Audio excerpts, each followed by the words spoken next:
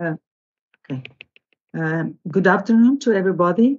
I welcome you, all of you, to Subtheme 2, Farm and Ecosystem Level Benefits, Conservation Agriculture Systems to Farmers, Society and Environment.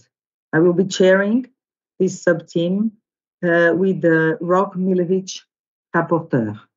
I'll introduce myself. I am from Portugal. I am a farmer and I chair the Portuguese Association for Conservation Agriculture.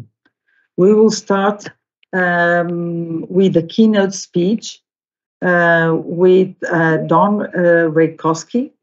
Don REICOSKY needs no introduction. Everybody knows him. I'm very grateful to him because I've learned a lot of things from his experience. He's a retired soil scientist from the United States ARS, North Central Soil Conservation Research Laboratory. And he's an adjunct professor in the Soil, Water and Climate Department, University of Minnesota.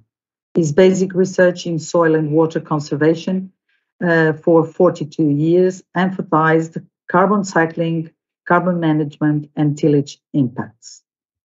Go on, Don. Hello.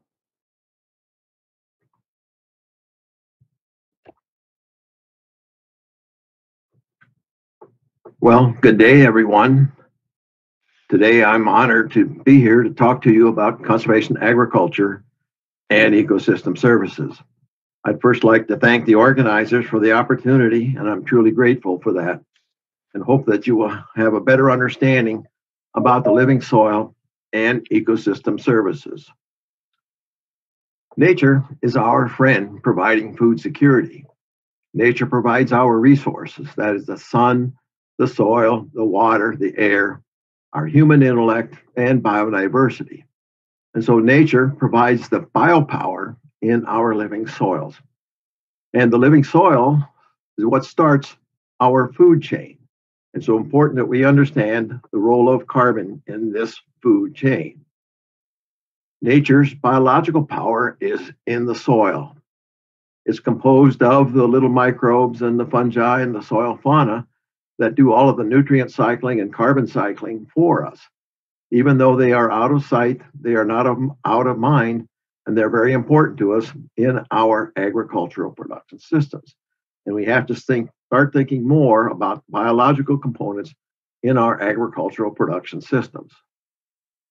Humans obtain more than 99.7% of their food calories from the land, according to Pimentel.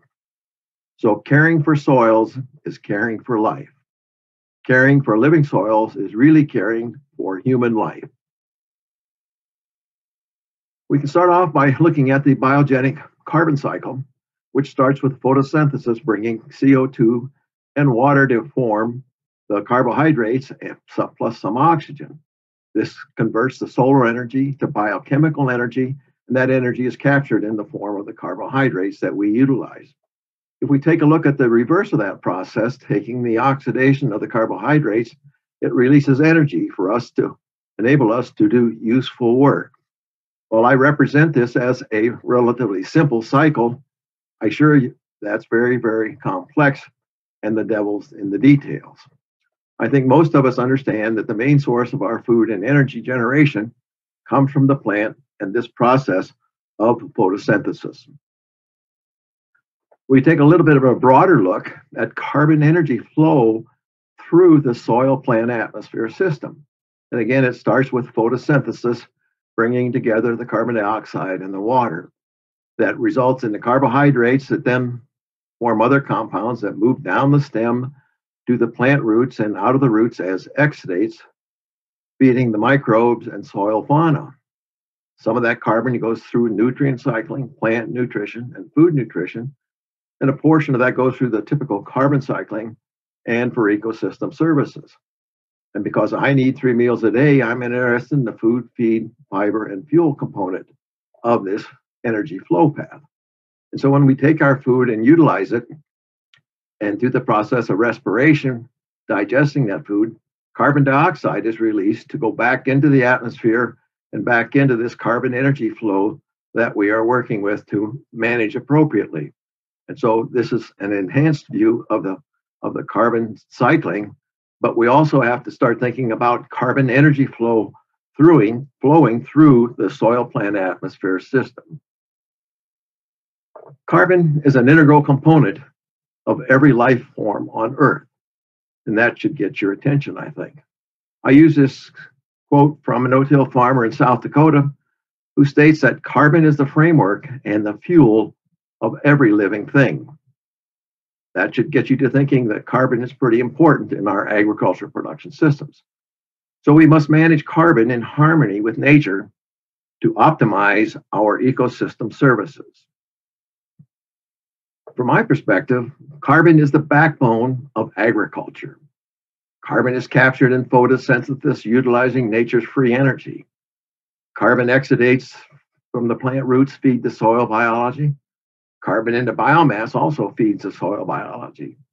The biomass protects against soil erosion. The carbon increases nutrient cycling, soil structure, infiltration, water holding capacity, water use efficiency. The carbon enhances soil health and human health and these ecosystem services that we are talking about. And from my perspective, carbon is that capital C that starts conservation. Well, the point that I want you to understand that's analogous to your backbone, each of those individual vertebrae are connected and connected in such a way that the back is one of the strongest portions of our body that allows us to carry out many of our life activities. And so if you think about the backbone as connected vertebrae, I want you to think about carbon as the backbone of agriculture because carbon is connected to itself and to many other different nutrient elements.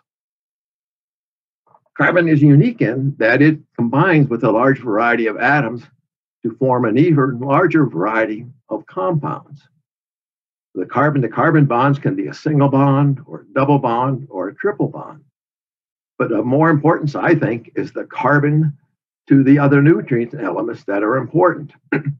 Carbon can be connected to the hydrogen, the nitrogen, oxygen, phosphorus, and sulfur, plus about 23 other mineral nutrients that are utilized and required by plant growth. This ability to connect with these elements found in organic molecules contributes to the basic simplicity that's underlying all life on Earth.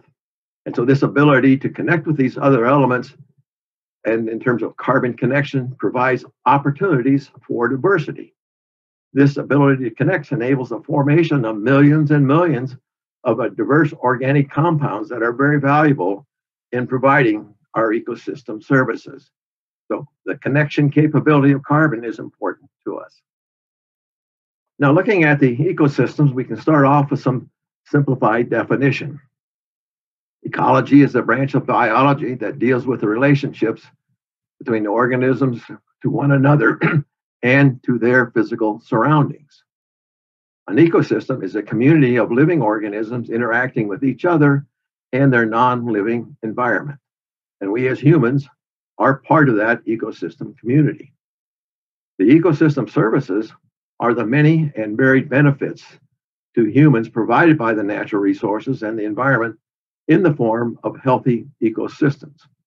And ecosystem services can be considered nature's gift and contribution to humanity. So with this little bit of understanding, we'll dig into more detail about ecosystem services. I use this quote from Klaus Topper, who states that ecosystems and the services they provide are financially significant, and to degrade and damage them is tantamount to economic suicide. And I might add, not to say anything about environmental suicide. So ecosystem services are important to us. Ecosystems are complicated and are characterized by the interacting geological, hydrological, climatological, ecological, and anthropogenic processes. And there are strong interactions between these processes and the components of them that requires a systems approach to understand the response to dynamic changes. And to show the importance of that, I use this quote from Ratan Lau from Ohio State University, who states that soil organic matter generates and regulates every ecosystem service that sustains life on Earth. Think about it, that's a pretty powerful statement. And it's important enough that I'm going to repeat it again for emphasis. Soil organic matter generates and regulates every ecosystem service that sustains life on Earth. And so I hope you are beginning to appreciate the role of carbon in maintaining our ecosystem services. When we take a look at the system, we have this stairway of events and opportunities leading to the definition of ecosystem services. It starts with the living soil, goes through some of the natural resources, ecology, through our definition of ecosystem and ecosystem services. I want you to understand that this stairway to these ecosystem services is found based on a foundation of soil carbon. That's the primary energy source for the living soil system. So we get these invisible dynamic services that result in visible outcomes in terms of improved structure, improved infiltration, and all the other things that happen in that system. That's very important to us. So we don't necessarily see any of this activity taking place below the soil surface, but we have to understand that these invisible dynamic forces are doing a lot of work for us that result in visible and important, critically important outcomes. The scientific community has came up with a definition and grouping of ecosystem services. And I just added the word living soils because that's what's of interest to us today. The community has come up with these four groups: the provisioning, the supporting, the regulating, and the cultural ecosystem services. From my perspective, agriculture contributes directly to the first three, that is the provisioning, the supporting, and the regulating ecosystem services. Agriculture also contributes indirectly to the cultural ecosystem services like recreation and social relations and aesthetic values. It gets indirectly because those cultural ecosystem services wouldn't be there if they did not have 3 meals a day to support their life's activities. So from my perspective, agriculture contributes to all four categories of ecosystem services, with the main emphasis on provisioning, supporting, and regulation, and then indirect effects on the culture because it provides society with 3 meals a day. So I hope you get the point that these ecosystem services are important because they are in the vicinity of the carbon cycle shown in this schematic that should point to the point out the importance of carbon in these ecosystem services. So now if we take a look at conservation agriculture systems with the three primary principles of minimum soil disturbance, permanent vegetative cover, and species biodiversification that form the three primary principles or pillars, they support these four groups of ecosystem services. That is the provisioning, the supporting, the regulating, and the cultural. And they do this in proximity to the carbon cycle that I think is very important to us. And so with conservation agriculture systems, we are going to be able to address all four groups of ecosystem services, especially in our agricultural ecosystems. So conservation agriculture, I think, is pretty important to us in maintaining these ecosystem services. So now it's time to switch gears a little bit and talk about tillage-induced carbon dioxide loss. From my perspective, this is the #1 environmental enemy in production agriculture because intensive tillage promotes the soil organic matter oxidation and soil degradation. And you can see the flickering flames on the left that represent the slow burning, the slow oxidation of the carbon that goes out of the system as CO2 into the atmosphere. And we found that with intensive tillage, the amount of CO2 that goes out is proportional to the volume of soil disturbed. So all of the soil degradation that we're seeing, from my perspective, is directly related to intensive tillage. So with conventional intensive tillage over the last 10,000 years in our societies, conventional tillage has done some damage to the soils, and they have contributed to the climate crisis by releasing carbon to the atmosphere. So conventional tillage has been farming our way into the climate crisis because of the maximum soil disturbance and the carbon loss from the soil ending up in the atmosphere. But now we have the opportunity with conservation agriculture systems of farming our way out of the climate crisis by using minimum soil disturbance and direct seeding. And so while agriculture has made some contribution to the climate issues, we now have a real opportunity to help mitigate some of those climate change by getting conservation agriculture systems applied around the world on all agricultural landscapes. So with conventional intensive tillage, we've unbalanced Mother Nature. And now with conservation agriculture systems, I think we can rebalance nature and bring it back to a near normal situation. With intensive tillage, we end up with too little carbon in the soil and too much carbon in the air. So our challenge in agriculture now is to decarbonize the air and recarbonize the soil so that we can bring that back into balance. And I'm convinced that conservation agriculture will allow us to do that, increasing our productivity and maintaining environmental quality as a result of rebalancing nature in our agricultural production systems. This rebalancing results in enhanced soil properties for enhanced soil health. The properties and processes were grouped into biological, physical, and chemical processes. But I want you to understand that all these interact and are coordinated through the carbon cycle that results in enhanced soil health. Healthy soil grows healthy food, which we want. And soil carbon fuels this soil health enhancement that's important to all of us. So we want to manage those groups of soil physical properties and processes to enhance soil health, which requires enhanced carbon management. Intensive tillage also destroys soil structure. And so we need to understand why soil structure is so important to us. And when we look at a soil, we talk about soil aggregates. And I think we should be talking about soil nuggets that are analogous to gold nuggets that are very valuable to us, that become, when we put them into the treasure box, it becomes important and meaningful to us in terms of economic value. Well, our true treasure in the soil is the living microbiome, with all the microbes and the fungi and other insects in the soil that are doing this, working as workers in our factory, cycling carbon, cycling the nutrients, and resulting in enhanced production. And so the biological power of this microbiome needs energy in the form of carbon. And this is so valuable to us that I think we should be calling them soil nuggets instead of soil aggregates. So when we look at what good soil structure does in the living soil, it provides habitat for the microbes and the fauna. It provides aeration and oxygen exchange that's important. It provides enhanced water infiltration.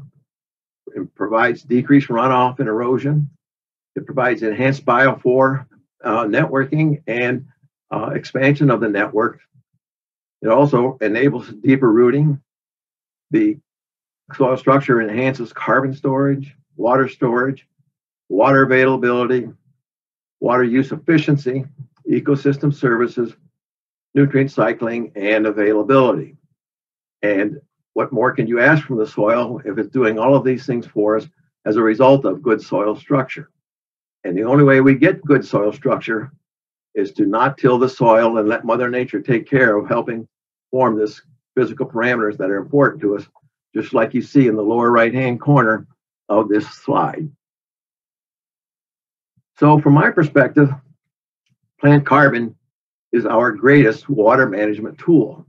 And I've already told you a little bit about what carbon increases in terms of some of these processes. Carbon increases the soil biological activity. It can increase the water quality, increase the root and worm biopores, nutrient cycling, and drainage. Well, carbon also decreases soil runoff, erosion, evaporation, sediments, temperature, soil crusting, soil pollution, compaction, and desertification. So it does a lot of things for us. And so we look at carbon as any type of live or dead plant material or microbial material that's in the soil that contributes to the soil organic matter and as a primary component of carbon. So from my perspective, good carbon management is required for an enhanced increase in water use efficiency. That's important to us, especially during dry years. So we can look at this stairway to enhanced water use efficiency that starts with the invisible characters and processes in the living soil. The microorganisms are operating, and we have some carbon capture that improves nutrient cycling, improves soil structure and infiltration that results in increased water use efficiency. And so we have these invisible processes that enable visible outcomes in terms of water use efficiency and limited runoff with good conservation systems. And so it's important that we understand the role of the living biology in these processes that are taking place in the living soil. Another way to look at this is comparing the water use efficiency for conventional ag versus conservation agriculture system. When we look at the hydrologic processes, we can see some differences. So if we take a look at the evaporation and conservation agriculture represented by the blue arrows and conventional tillage agriculture represented by the yellow arrows, with a larger arrow for evaporation, there's more evaporation from the conventional tillage system that goes into the atmosphere and is of little use to the soil plant atmosphere system. But if we look at the process of transpiration, the blue arrow is the largest, so we get more water going through the plant that is more useful and helpful to the soil plant atmosphere system. We look at the infiltration, we get more infiltration with the conservation ag system, less runoff with the conservation ag system. We get more and larger biopores with the conservation agriculture system that results in more total water storage deeper into the profile. And we also get more plant available water with the increase in the soil carbon sponge effect that holds the water available for the plants as soil starts to dry out. So when we look at this comparison between conventional tillage agriculture and conservation agriculture systems, I think you can see that the water use efficiency is much greater with conservation agriculture system with no soil disturbance than it is with intensive tillage agriculture. So in working with Mother Nature to improve soil health, we have to do some thinking. And I use this quote from Ralph Waldo Emerson. It states that as to methods, there may be a million and then some, but the principles are few. The man who grasps principles can successfully select his own method. And from my perspective, conservation agriculture is nature's way. We have continuous minimum soil disturbance, maximum vegetative cover, and maximum maintenance of biodiversity. Conservation agriculture is nature's way. I think conservation agriculture systems are carbon-centered agriculture. These systems result in healthy food, affordable, they're profitable, they're environmentally friendly, and are a regenerative solution to our food security. And so understanding nature's biopower is important for us in understanding the outputs of conservation agriculture system. We mentioned the importance of the biopower in the living soil a little earlier in this presentation. So again, looking at the system, we can look at this gear network, again, made up of the three primary principles of minimum soil disturbance, permanent vegetative cover, and species diversification that are all integrated and working around the carbon cycle. The carbon cycle is driving all three of these primary principles that results in some synchrony in the system and biodiversity maintenance. We also get synergistic benefits, and it shows that we are working in harmony with nature. So conservation agriculture system with these three principles being carbon-centered is very important to us in maintaining our food security. If we take a further look into this in depth, you recall that I mentioned earlier that carbon was the backbone of agriculture. And when you have all those carbon elements connected to each other as the backbone is, feeding into this conservation agriculture system and network of processing some of that carbon, we end up with the 4 categories of the ecosystem services that are important to us. And I could list them individually, but I list the 4 groups here as the provisioning, the supporting, the regulating, and the cultural ecosystem services. And these are provided as a result of the efficiencies and the synchronies and the synergistic benefits that occur in our conservation agriculture systems. We can look at that carbon going through the system resulting in that. And an analogy is this wagon wheel, with the axle of that wagon wheel being carbon. The hub of that axle is conservation agriculture systems. And out of that hub comes individual spokes that represent individual benefits for the ecosystem services. And the more spokes we have in that wheel, the stronger the wheel is in terms of providing these services. And so, as I indicated, I need 3 meals a day. And so the food I put at the top of the list. But there are many other benefits that come out of conservation agriculture systems, like climate regulation, nutrient cycling, habitat for the organisms, erosion control, flood mitigation, biodiversity, water purification, pollinator habitat, carbon capture and cycling, storage of carbon, and enhanced water use efficiency, as we just recently described. And so from my perspective, carbon coming through the conservation agriculture system results in all of these ecosystem services that are important to all of us in terms of maintaining our food security. But conservation agriculture is also cost effective because it is profitable for the farmers through decreased input costs. This is some anecdotal data that farmers have provided where there are savings of greater than 50% for fuel, labor savings greater than 50%, equipment savings of 40 to 50%, repair and maintenance greater than 40%, savings in nitrogen fertilizer greater than 50%, similarly with pesticides, and greater savings in water management as much as greater than 30%. All of these contribute to income in the farmer's pocket because he does not have to expend those costs to be able to utilize this equipment and the chemicals and the pesticides, so forth. But this is only half of the story. When we take a look at the other half of the story, conservation agriculture is cost effective from an environmental quality standpoint for all of us, because conservation agriculture avoids the cost of erosion, runoff, pollution, and algae. CA avoids the cost of environmental damage from greenhouse gas emissions and some social issues, avoids the cost of rehabilitation of degraded soils and the cost of regenerating ecosystem services. And it will also help avoid costs of extreme climate mitigation. Unfortunately, all these are unknown costs and difficult to quantify from an economic standpoint because we don't normally monetize environmental degradation and benefits associated with these improved conservation agriculture systems. But if we're able to assign an economic value to them in some way, then the combination of these 2 groups of factors makes conservation agriculture pretty important to us in maintaining food security while maintaining environmental quality that's important to all of society.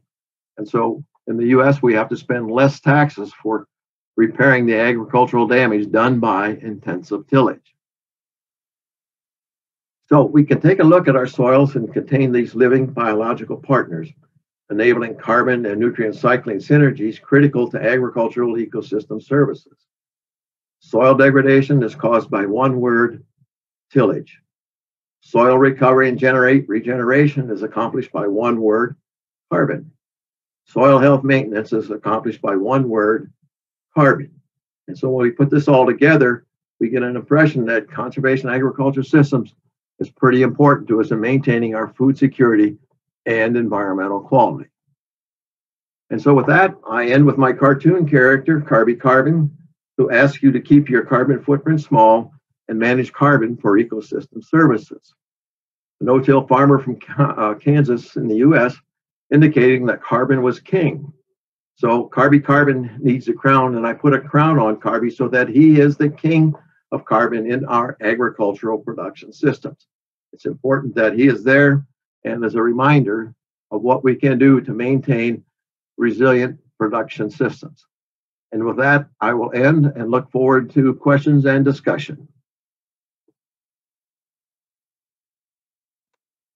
Thank you so much, Don, for your brilliant presentation and for telling us that conservation agriculture is nature's way.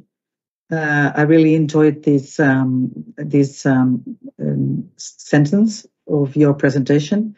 And thank you for telling and reaffirming that conservation agriculture enhances and profits from the importance of carbon for the planet life and contributes for the living ecosystems, which provide economical, environmental, and social benefits for humanity.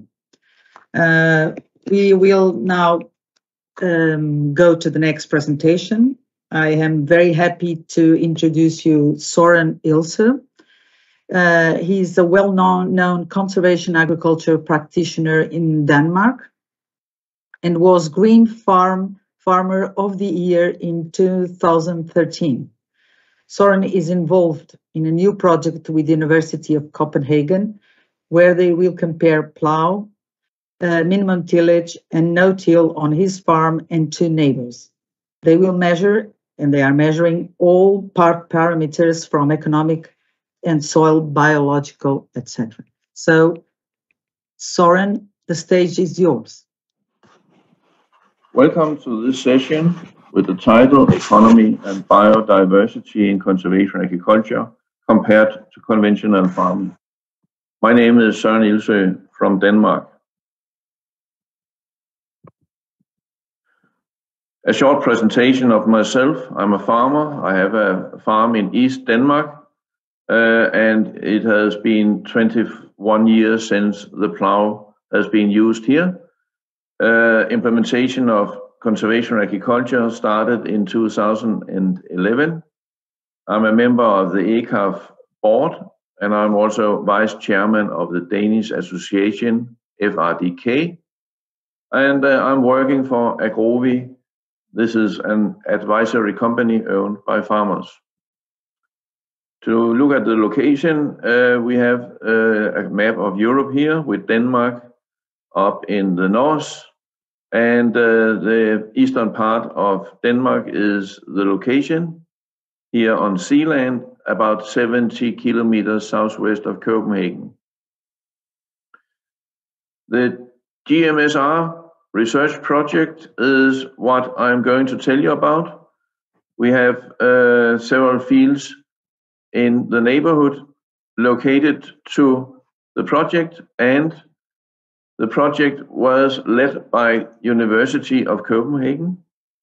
Foundation was from the Velux Foundations and the 15th of June Foundation, and Agrovi was a part of the project. The aim was to see if we could reduce resource implements in arable farming and also create a larger biodiversity by changing the arable systems to conservation agriculture.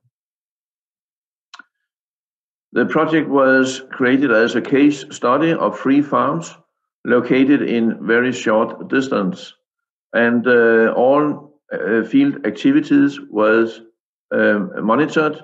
That was time consumption, machinery operations, diesel consumption, and seed, fertilizer, and plant protection, and also yield in the different crops and fields.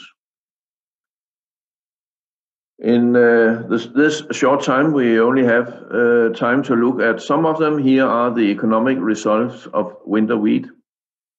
As you can see, 2018, we had very poor results. It was the worst drought here in centuries, and it really reduced the yields. Furthermore, was the plowing farm hit by wet weather in the autumn 2017, so they could not establish any winter wheat at all. A more normal year was 2019, and you can see the economic results in the plowing system and conservation agriculture was almost identical. but the minimum tillage was very much better. But that was mainly caused by some variety differences. A more healthy variety on the minimum tillage farm created better yield. In 2020, we have more equal conditions and also better weather. And you can see that the conservation agriculture results is about 5% less than the plowing system. Time consumption was measured, and I won't go into details, but of course, when we remove tillage, it gives a lot of less time consumption, approximately close to 1 hour per hectare. When we look at the economic results in spring barley, we were rather surprised that it went very well.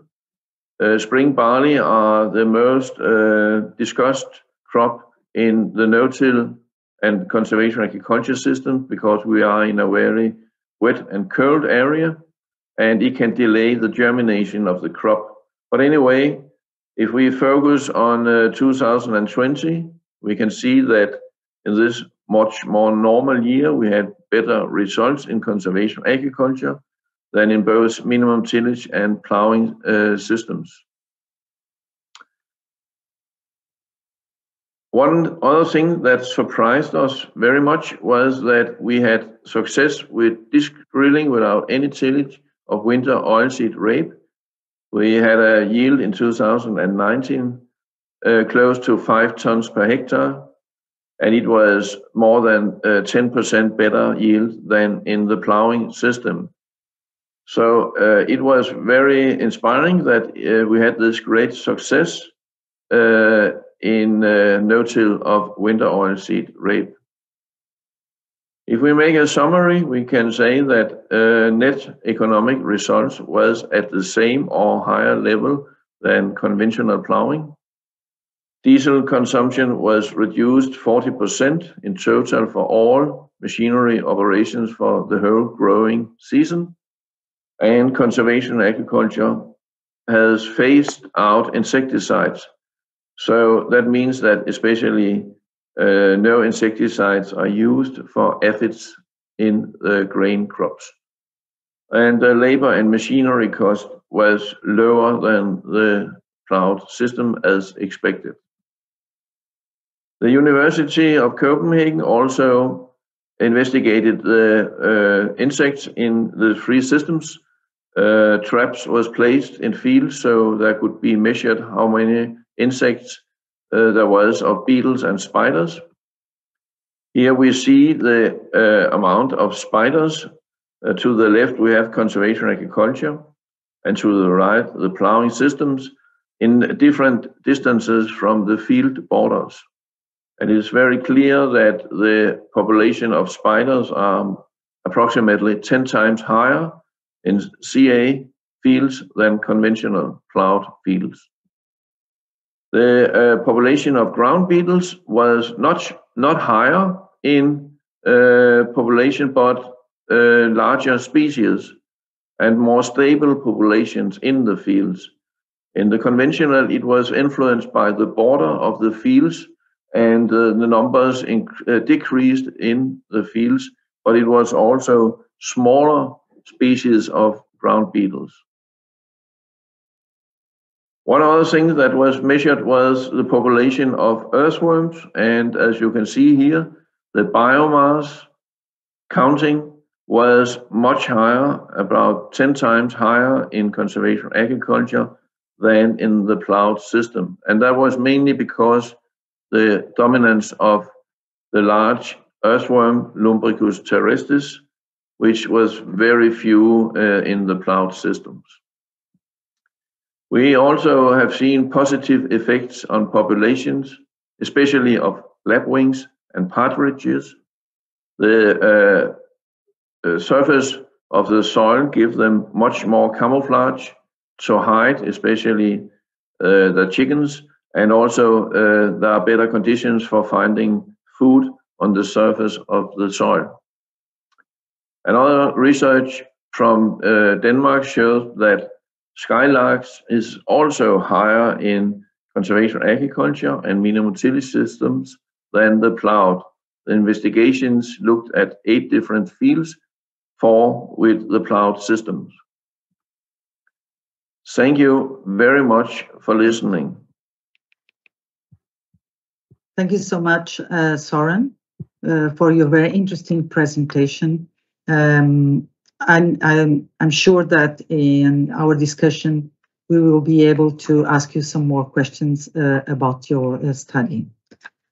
So I'll carry on to the next presentation, which will be held by Christian Thierfelder, who is a senior cropping system agronomist. Since 2009, Christian has led CIMMYT's conservation agriculture systems research in Southern Africa with the aim to adapt conservation agriculture systems to the needs and environments of smallholder farmers. His research mainly covers Malawi, Zambia, Zimbabwe, and to some extent, Namibia. The stage is yours, Christian.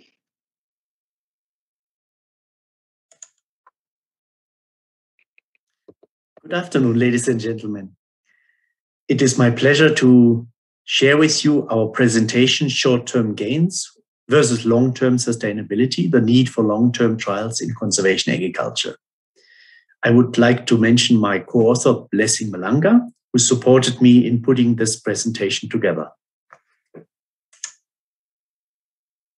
The challenges in Southern Africa are widespread. They range from soil degradation to limited use of nutrients in form of fertilizers and periodic climate change events like drought and heat stress, all contributing to declining yields and profitability, with a projected reduction in maize yield of 10 to 30% by 2030, and even more if no adaptation measures are taken. The current strategies that we are employing in Southern Africa range around conservation agriculture to increase climate resilience, to reduce soil and land degradation using agronomic solutions, to increase dietary diversity through crop rotation and intercropping, and to foster cropping systems that increase incomes. However, productivity is not a short-term measure. Often we need long-term trends and long-term trials to show how productivity develops. In this, see a long-term trial results that you see in the panel. This is from Chitete Research Station in Malawi. You see that in the first years, there is not much difference between cropping systems. But after the 3rd to 4th cropping season, you see that these cropping systems are separating, whereas CA systems like basin or direct seeding systems increase productivity, the conventional system decreases. If we look at the long-term resilience against climate change, here in this case against heat or drought stress, and this result comes from a long-term on-farm data set over 14 seasons in Malawi, we see that CA systems are more climate resilient and can withstand heat and drought stress. In the top left panel, you see the conventional system with non-stress tolerant maize and no rotation, which is much more affected by drought and heat stress. Whereas on the bottom right, you see a CA system with stress-tolerant maize and a rotation system, which is less affected by drought and also has some form of resilience against heat stress. Finally, nutritional benefits are also measured, and there it is important to have a long-term view as well. If we just look at a rotation, which in our case in Southern Africa is an annual rotation, 1 year you have a cereal, in another year you have a legume, you don't see the benefit of the legume in the nutritional value. But if you convert this combination into protein, you see that a double stick planted direct seeding system with an intercrop has much higher protein values than a rich in furrow system. CEA also has social benefits, and those are pretty obvious when you look at this graph. You can save 25 to 35 labor days on planting and another 15 labor days on weeding. So this poor woman on the right side doesn't have to do those ridges anymore when you plant them under direct seeding or no tillage. So in all, you see, if we look at the 5 domains of sustainable intensification: productivity, profitability, environment, social and human benefits, that CEA systems outperform conventional ridge systems. And we have that convincingly documented in recent research that we have conducted. But the big challenge remains for all of Southern Africa, despite the great benefit and value of conservation agriculture. How do we get it to the masses?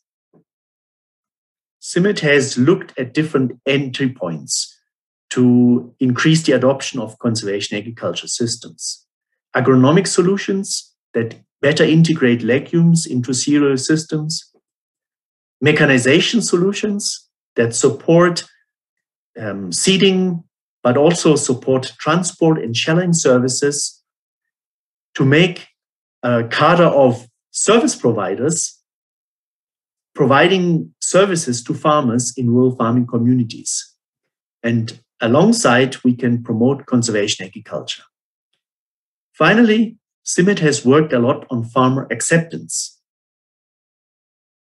If we understand farmer decision-making, we can also understand why farmers adopt or not adopt conservation agriculture and what needs to be done. So this research is important because for farmers to adopt a knowledge-intensive system like conservation agriculture, we really have to understand their decision-making. Here are a few agronomic solutions. Strip cropping on the left side, double row strip cropping with legumes in between. The system is able to also accommodate a two-wheel tractor that can provide seeding services in the middle of those two cereal rows. On the right side, you have 4-row strip cropping, even better with direct seeders. Another agronomic solution that we have worked on a lot to increase the legume productivity in the system, we have the so-called doubled up legume system, where you plant a long season legume with a short season legume, in this case pigeon pea and groundnuts together. By doing so, you increase the land equivalent ratio of the system and sustainably intensify. Also, the pigeon pea in this system provides other benefits like firewood and shade that helps increase what you harvest from your piece of land. Also, the different maturity dates of both groundnuts and pigeon pea help making this system more successful.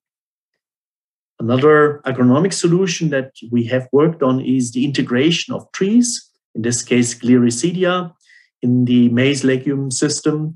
So you can make use of the leaves of the Gliricidia, which eventually increases the soil carbon content. In Malawi, we also avoided making ridges and plant groundnuts on ridges, but plant them on the flat under CA. By doing so, we can increase the yield of the groundnuts under CA by 1 ton. These are important entry points for farmers because that will give immediate financial return. Appropriate scale mechanization has happened in the last 20 years while I'm here in Southern Africa. We started with manual systems, promoting direct seeding with a stick or with a jab planter. Increasingly, we also promoted animal traction systems with rip lines or direct seeding solutions. But now what is on the agenda is the two-wheel tractor as the main traction force for mechanization of smallholder farmers in Southern Africa.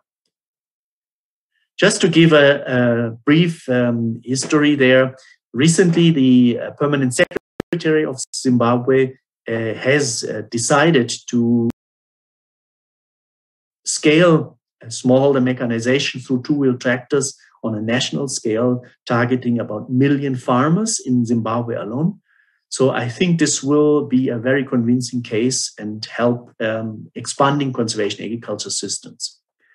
Finally, we have the farmers, and I talked about the importance of farmer decision-making and changing the way we do things. These ladies have been our chief extension officers in getting the systems out. Their farmer networks, they can talk to others and are convincing to them. So in conclusion, long-term trials are needed to show the potential of conservation agriculture in variable climates and agroecologies. CA systems provide benefits in all domains of sustainable intensification. Short-term benefits are needed as viable entry points to make adoption more attractive, and new avenues of research in Southern Africa focus on biophysical and socioeconomic aspects to increase adoption. I thank you very much for your attention. I hope you enjoyed my presentation. Thank you so much, Christian. Very interesting, your presentation, and congratulations for the work you've been doing in those countries. I'm a fan myself of CEMIT because my country and my farm benefited enormously from your work, and many countries in the world. I will now give the stage to Juliana Albertengo. Juliana Albertengo has an MSc in agronomy from Iowa State University. Juliana is from Argentina. She's a conservation agriculture farmer and consultant. She has worked in several countries, including Peru, Bolivia, Argentina, Italy, and others. She has also a deep knowledge on certification schemes and soil indicators. Please go on, Juliana. Hello, my name is Juliana Albertengo. First of all, I would like to thank the organizing committee for giving me the opportunity to do this presentation. My presentation is titled Agricultural Sector Burning, Hidden Impacts on Soil, Crop Yields, Human Health, Water and Climate. It is based on a project I coordinated in Peru some years ago. So have you ever thought there was a link between glaciers and conservation agriculture? Honestly, I haven't. But the fact is that when people burn or when farmers burn residue, those black carbon particles travel through the air, reach the glaciers, and glaciers get darker. When they get darker, they melt easily, and they can they can disappear. So that's why with conservation agriculture, we can also save glaciers.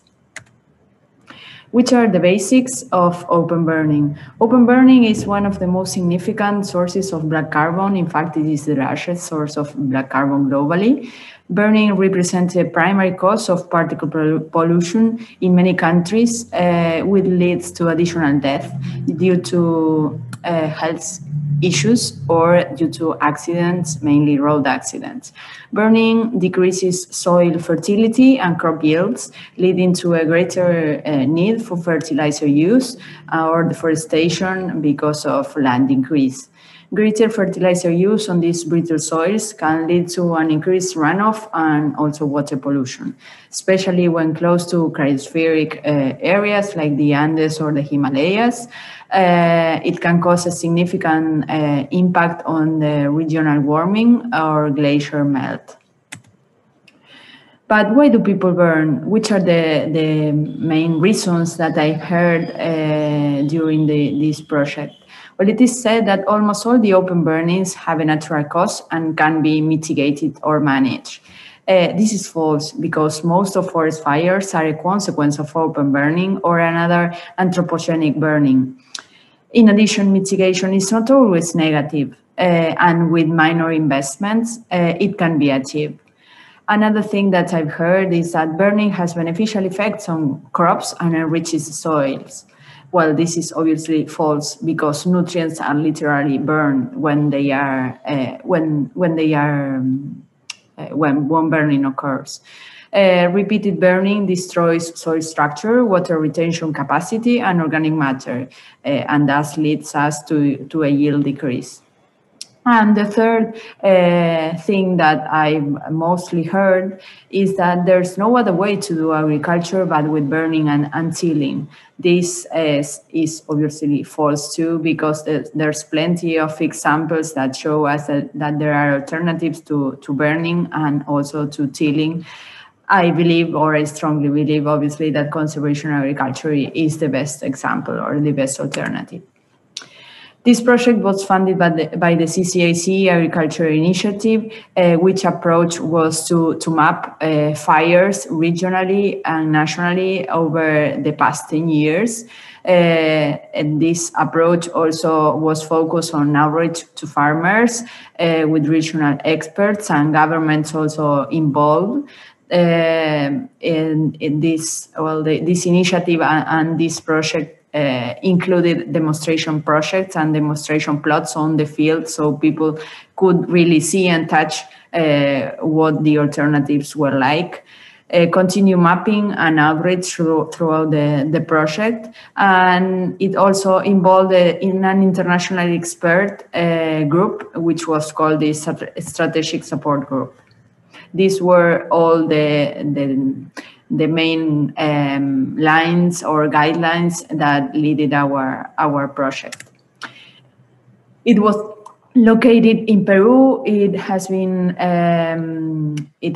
held from 2017 to 2017 to 2019 in the Guayao community near Huancayo, in Junín area,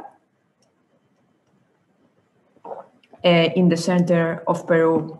It's a cryospheric region, and the glacier nearby, it's called Huaytapallana. These are the maps that show fires or fire detection, active fires between January and June 2016 and July and December 2016 on the left and on the right correspondingly.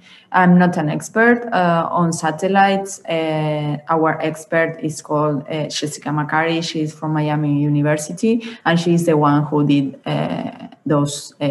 these maps. So on the graph, you can also see that there are black carbon emissions throughout all the year, or almost throughout all the year. There are two satellites, MODIS and BEARS.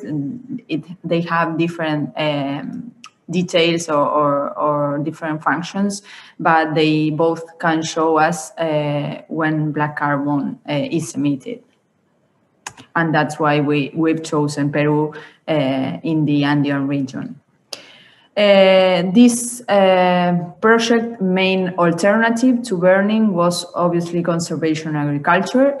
There was also a twin project in Punjab, India, in the Himalayan area. They also addressed conservation agriculture there, and the one who coordinated that project was Alex Gittleson. Conservation agriculture was a basic or the basis of this project, as I mentioned. This is the picture of a communal plot. On the right side, we did the traditional agriculture with till and burn, and on the left side, we decided to do conservation agriculture. So everyone in the community could see every day the differences between one treatment and the other. We did a lot of trainings because farmers' education was also a key of this project. We did some farmers group. We invest in machinery. In fact, we purchased hand seeders, 20 hand seeders. 2 animal-driven tractors and seeder and 1 tractor-driven seeder that are now in the community for everyone to use it. Incentives also are key. We've dealt with governments to reach those incentives. Unfortunately, we couldn't get an economic incentive, but the trainings and the savings that they have during this project were a key incentive for them. So some results. The number of crops was statistically higher under conservation agriculture, 42% higher. The yield was also statistically higher, 82% more. There were less human hours per hectare because there's a lot of manual work here. There was less soil erosion under conservation agriculture, 106%. These are all numbers from the communal plot that I've showed in the previous slide.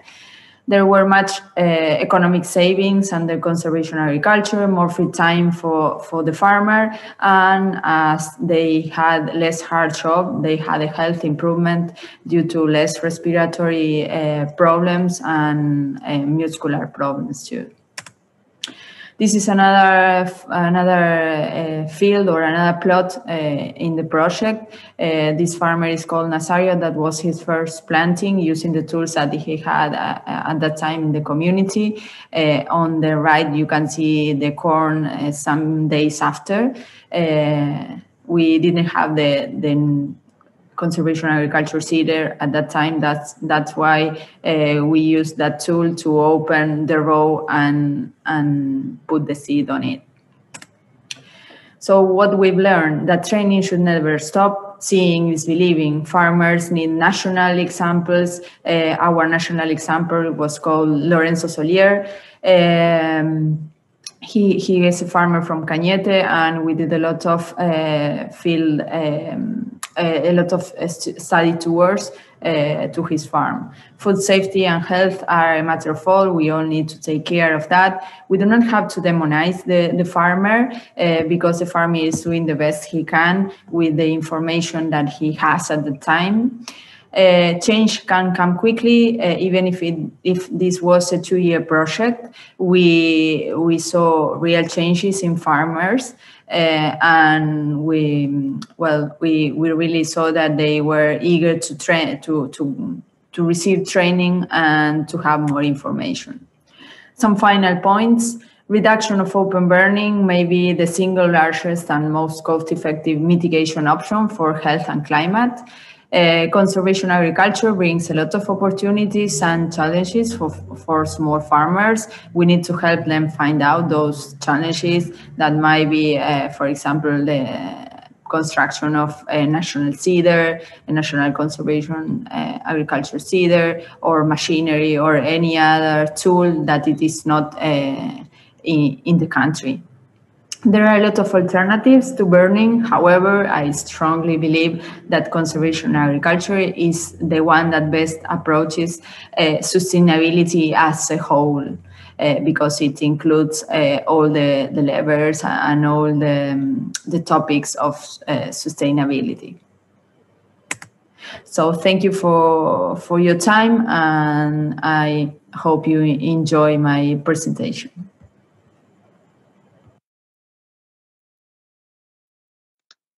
Thank you very much, Juliana. I really enjoyed your presentation. I learned more, and I learned a lot. And I noticed and find 3 things you said very important. That, as Christian said, that conservation agriculture needs less human hours, less hard job, and farmers do care for environment and the future. Not always we are seen like people who care about the environment, and that conservation agriculture brings a lot of opportunities for small farmers. I'm very happy now to change for Jardel Passinato. Jardel Passinato is an agronomist has a master's degree in soil science, and is an academic member of Aquarius Project at the Federal University of Santa Maria in Brazil. He is the son of rural producers, having since childhood the link of work and dedication to agriculture. Go on, Jardel, please.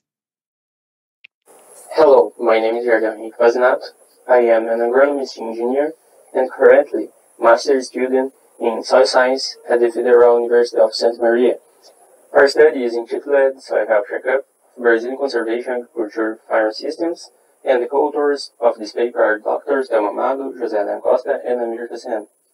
The projected global population growth over the next decades will increase the demand for food, fiber, biofuel, energy, water, and other agricultural products. As a consequence, there will be growing pressure on natural ecosystems, which are already facing sustainability challenges due to climate change, soil degradation, and loss of biodiversity. Therefore, there is an urgent need to redesign agricultural production systems in order to reduce the environmental, economic, and social damage. Currently, Brazil has about 35 million hectares of agricultural areas managed under CA spread in different agro-regions, with different levels of implementation of CA due to the continental dimensions of the country. And there is a need and an opportunity to capture the changing biological activity and soil health. The typical Brazilian cropping farm systems differ from region to region. In the south, we have 2 harvests per year, on summer and on winter, usually based on soybean cultivation, followed by soil-covered plants in winter, subsequently corn, and close the rotation with wheat or barley. In the Cerrado and Northwest, 2 distinct periods on wet season and on dry season. In these agro-regions, there is the possibility of growing 2 crops of economic importance and also the insertion of cover plants of soil in off-season. In this way, the main objective is study to assess soil health through enzymes activity of long-term CA croplands in main Brazil agro-regions. In unselected field, the DNA characterization was investigated in order to capture microbiome, biodiversity, and different crop yield environments within the field.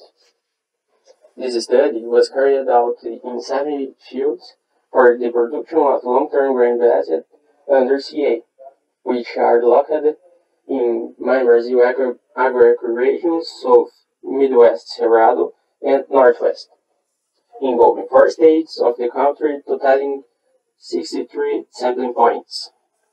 In each of these fields, the existing database was analyzed using harvest maps and satellite, and based on this, 3 environments of yield potentials are delimited. The high yield environment was classified as 110% of average productivity of the field. The medium yield environment as 80 to the 110%, and the low as less than 80% of average productivity. In each productive environment, within the field, sampling was carried out 3 applications. In first study, the following sampling and analysis strategies of enzyme activity are carried out. The soil was collected around 40 days after the crop emergence at a depth of 10 centimeters each. Subsample consisted of 7 collection points, one in the center of the crop row and 3 on each side of the row, where each georeferenced point consisted of 5 super samples collected within 5 meters of the center of this point. Subsequently, the samples were sifted in 2 mm mesh removing residues and coarse particles. After that, the soil samples are dried, and determination of enzyme activity following Tabata methodologies, and beta-glucose days and resveratrol were analyzed. All of the fields of the Aquarius project that had a large viable database was used to DNA characterization. The soil of the area is a Rodica bulldogs, and this field is managed under CA Science 2 on 202. The ground season of 290 and 220 soil samples were collected in different yield environments, and these soil plant samples were sent to biomakers in USA for molecular analysis of microbiota to characterize both bacterial and fungal microbial communities associated with the soil. The 6TS RNA and ETS marker regions were selected. The varieties were prepared following the two-step PCR Illumina protocol, and DNA sequence was conducted in Illumina ME-seq instrument was and sequence.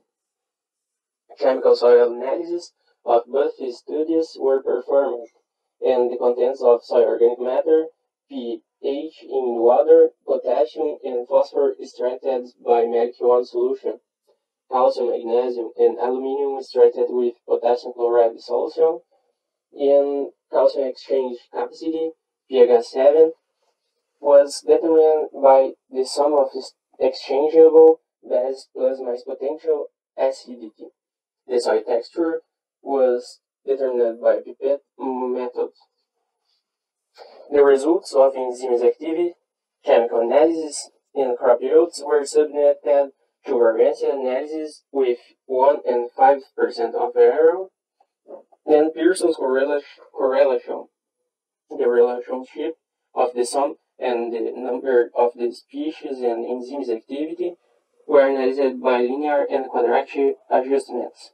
The enzyme activity and some relative average in each emitting field yield environment were compared based on the Tukey test. According to the agro-eco region, the soil attributes show difference in their effect on soil activity. Soil texture had an effect in south and southwest region, but not in northwest. In general, in the south and the central-west regions, the increase of sand content was associated with decrease in enzymes activity. On the other hand, in northwest, where the soils are very sandy and there is an area variation in the soil texture, this relationship was not verified. In our study, the clay content had a relationship with beta-glucose days in the south and with resveratrol in south and central-west regions. The SEC had positive effects on enzymes activity in south and central-west regions. These results indicate that nutrient management plays an important role in some recovery and dystrophical soils. The calcium content had positive relationship with enzymes activity in the central-west region. In addition, counter-average CA calcium had relationships of 5.9 and 7.2 with beta-glucose days and resveratrol enzyme activity. The sum had a stronger relationship with enzymes activity in south and the central-west regions with values 7.7 and 83. In northwest region, the sum had a relationship with glucose days, but not with resveratrol. Moreover, in this region, the only soil root that had a relationship with enzyme activity was some. The figure it showed that some had a linear positive relationship with beta-glucose days, which explained around 60% of variability of enzymes activity. The maximum enzyme activity was reached with maximum high some content, less than 5%. The resveratrol had a quadratic relationship with some, with maximum activity reached at 3 and 0.5%. In our study, we had around 40% of data points with low sum, down 2% that were associated with low enzymes activity.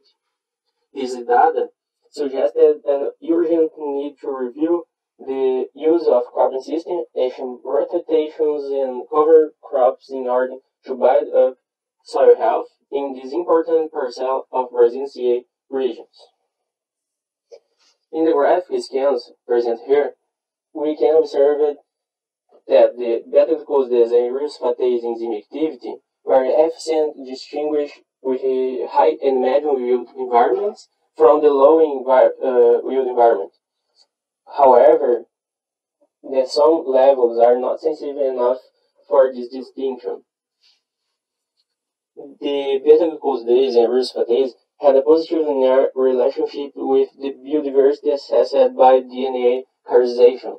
The coefficient of determination between beta-glucose and reduced is with the number of microbiome species were 85 and 79, where the more diverse our soil is in terms of species of microorganisms, the greater its enzyme activity.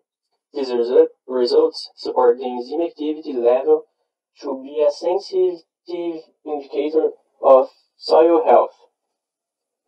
Conclusions. In general, the fine soil particles, SAC, calcium content, and some had a positive relationship with beta-glucose and reduced activity in Brazilian agro-eco regions investigated. The beta-glucose and reduced enzymes activity were efficient indicators of biodiversity under conservation agriculture. Also, the enzymes activity was an efficient tool to distinguish the variation within field and yield environments. 40% of data points invested had low sum content because low enzymes activity and restricts biodiversity. These results reinforce the conclusion that the three principles of conservation agriculture operating synergistically in order to build up the soil health in production systems. We would like to thank the Aquarius project with the partner companies and ABDE for the support, to CAPES and CNPq for scholarships, and biomakers by DNA analysis. Here are the references used during the presentation. We leave our contact here and thank everyone who watched us. Thank you.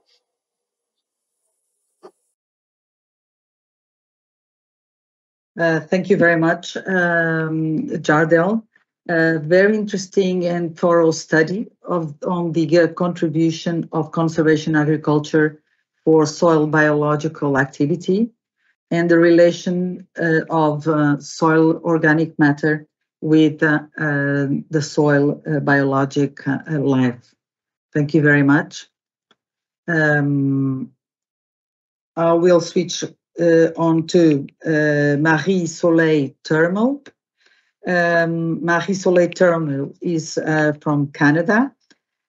She's a researcher, agronomist, and a soil scientist with many years of experience working in Latin America. She's currently a regional technical advisor for the Catholic Relief Services Water Smart Agriculture Program in Central America. Please go on, Marie. Hello and greetings from Mexico. My name is Marie-Soleil Turmel, and I'm a regional technical advisor with Catholic Relief Services in the Latin America and Caribbean region. I'll be speaking today about how farmers in the dry corridor of Central America are managing their soils to manage water for productivity and climate resilience. The dry corridor is a region that runs along the Pacific side of Central America, in Nicaragua, El Salvador, Honduras, and Guatemala. It's been defined over the past 10 years as one of the regions in the world most susceptible to increasing climate variability. Much of the production is in hillside rain-fed systems, and an estimated 74% of agricultural soils are degraded due to poor management, and water is one of the main limiting factors for production. The yield potential in the region is considered to be about 4.5 tons per hectare for maize, but average maize yields are usually below 3 tons per hectare and as low as 1 ton per hectare. Rainfall in the region is becoming increasingly variable. While the total annual precipitation is between 800 and 1,500 millimeters per year, it's poorly distributed throughout the growing season, and there's a mid-growing season dry spell known as the canicula that is frequently prolonged, leading to yield damage and even complete crop loss in severe drought years. The most recent severe drought affecting the whole region was in 2018, where 2.2 million people were affected by yield loss and 1.4 million left food insecure. Thus, climate and soil degradation are major drivers of poverty and food insecurity in the region. Our approach with water smart agriculture is to restore the green water potential of soils. So green water is the water that's available in the soil for plant production. In rain fence systems, part of the water that falls will be lost in runoff and evaporation, and only part will infiltrate into the soil and become green water. Degraded soils store less green water, whereas healthy soils infiltrate and retain more green water, which means the crop will be less impacted by periods without rain, and overall rainwater productivity of the system is improved. Water smart agricultural practices can restore and improve the potential of our soils to store green water and build up that system's productivity. So WSA practices include minimal soil movement, residue retention, with permanent soil cover, in diversification with cover crops and agroforestry, and integrated soil fertility management. So essentially, conservation agriculture systems adapted to the Central American context. And combining these key practices ensures both short-term and long-term gains for farmers and improves both the productivity and drought resilience. So the WSA program has established over 3,000 side-by-side innovation plots for evidence building on productivity, income, and water and soil indicators. And we're also adapting practices to local conditions in these plots and refining technical recommendations. And they're also the center for farmer field schools and farmer-to-farmer learning and promoting adoption of practices. So as you know, it takes several years of soil restoration to show a measurable change in soil organic carbon. And in our trials in Nicaragua, we compared WSA systems with a conventional system with tillage, no crop residue retention, or cover crops, and poor soil fertility management. And results show that after 4 years of conversion to WSA, there is on average an increase of 0.19% soil organic carbon per year, or approximately 1.8 tons of carbon per hectare per year. These are exciting results that show that major improvements in soil organic carbon and soil organic matter and soil health can occur in relatively short time using simple agronomic practices that are accessible to farmers. And these changes in soil health translate into greater soil moisture retention and climate resilience. In 2018, the dry corridor experienced a severe drought, and the map shows the July precipitation compared to the average precipitation compared to 2018, when the region received less than half of the average rainfall. In some areas, even went 20 to 45 days without rain. The soil health and crop residue retention WSA plots was key for retaining soil moisture during that drought that occurred in the middle of the growing season after initially good rains in June. So under these drought conditions, WSA plots maintained up to 8% more volumetric soil moisture during the key early maize reproductive stages, and resulted in maize yields that were on average 39% higher than the comparison. And these improvements in soil health and soil water translate into improved rainwater productivity, which is the volume of crop produced per amount of rainfall, and essentially the crop per drop, and an indicator of how efficiently our agricultural systems use rainwater. So rainwater productivity is increasing or improving over the years with WSA practices. It's climbed from 21% in the first year. Mainly, this was due to improvements in crop nutrition. And as soil health is improved and farmers are fine-tuning their WSA management, rainwater productivity continues to increase, and it's up to 40% now in 2019, and continues to improve. WSA also increases food production. So over the past 4 years, in the WSA plots, yields, of course, have gone up and down following patterns in rainfall. However, yields have been consistently higher than the comparison. As soil is restored and farmers fine-tune their management practices with WSA, this yield response continues to increase. So in 2019, despite the poor rainfall, WSA reached 3.5 tons per hectare of maize compared to only 2.5 in the comparison. This is a 40% increase. And we're seeing similar improvements in beans. So WSA yields were 1.6 tons per hectare in 2019, which is considered an excellent yield for smallholders in the region, and was over half a ton higher than the comparison. So to put this in the local context, the average family in Central America needs at least 1 ton of maize per hectare or per year to meet their minimal food requirements. And this is a major challenge for farmers, especially those that are farming less than 1 hectare. And so results from our 2018 drought showed that many farmers that were limited by both water and soil fertility conditions couldn't meet this minimum production level in a drought year using their current practices. But with WSA, on average, the yields were above this critical threshold, showing that WSA has the potential to improve food security in the region. And yield improvements are also translating into greater income, and the average total income of the maize bean system has doubled with WSA. So the WSA program's goal is to achieve transformation at scale, which requires the commitment and collaboration of key agricultural institutions in each country. And this scaling strategy involves strengthening and directing support services, programs, education, and extension to WSA to provide farmers with these key services they need to restore their soils. And some of the key initiatives in the region are the reform of educational curriculums to include WSA competencies, and in the initiation of a Central American master's level program in tropical soil and water management. We're also developing digital soil mapping capacity at the national level in each country, and working to strengthen extension systems around soil and water management through trainers, initiatives, and farmer field schools.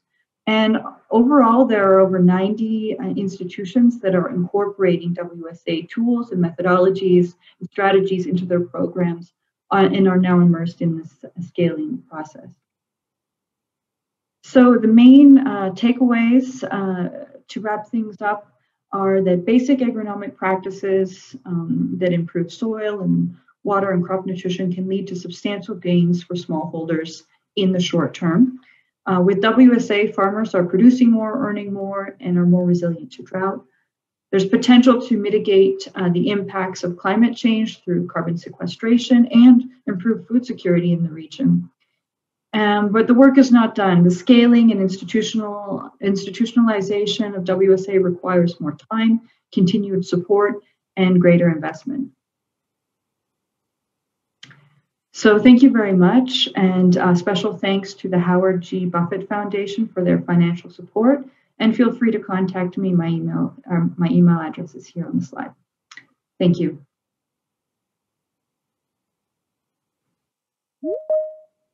Thank you, Marie, for your very interesting presentation. I really enjoyed the sentence, more crop per drop. Water scarcity is something that many farmers in many places of the world are facing, namely in the southern of Europe and in my country. So the efficient use of water is very important. We farmers who practice conservation agriculture, we know how conservation agriculture can help us to make the use of water more efficient. And as the other speakers, you said that it's very important. Education, farmers' education is very important, and financial support is very important to bring acceptance from the farmers to more practices of conservation agriculture and sustainable agriculture. We are now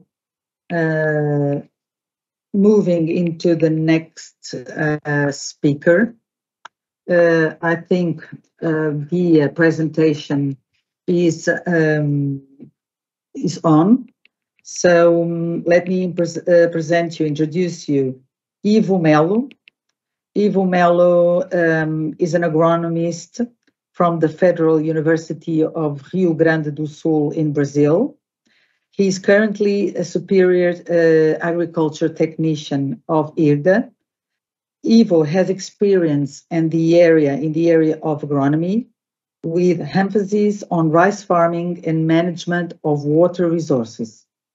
He is a specialist on irrigation, no-till farming, sustainable management, quality management, basin committees, and water use allocation.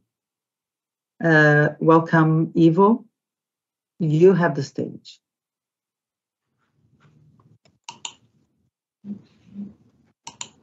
Okay. We'll talk about our experience in Itaipu, in hydroelectricity power plant, and self-assessment index to improve no-till quality towards conservation agriculture, some lessons learned and conclusions.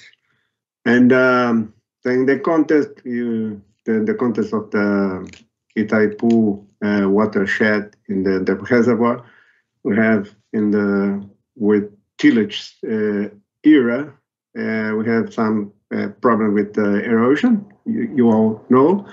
And in the very close to the Itaipu region, our Herbert Parks in memoriam now, in 1972, began with the no-till in Brazil. And then this image from Frank Dijkstra, another pioneer, shows the difference between the systems to no-till. And it's interesting to remark that in Rio 92, the Brazilian Federation of No-Till Farmers Association presented in this meeting, the global meeting about environmental issues, the no-till, and in the 2 years later, we presented to the Itaipu Binacional what the no-till can do for the.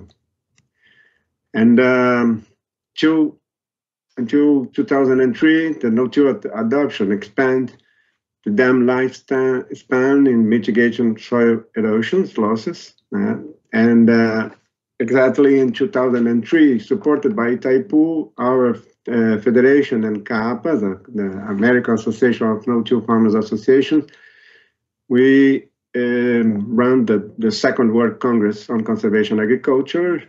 And in this time, Itaipu Binacional began with a new approach, the sustainable energy generation with Cultivando Água Boa, or Cropping Good Water program.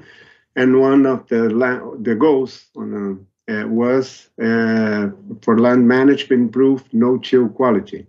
And this is because in the Brazilian laws, we have to have the territory for planning sustainable approach is the watershed, and the Itaipu begin with the Paraná Tree watershed, that is the watershed that contributes for the reservoir in the Brazilian side of the reservoir.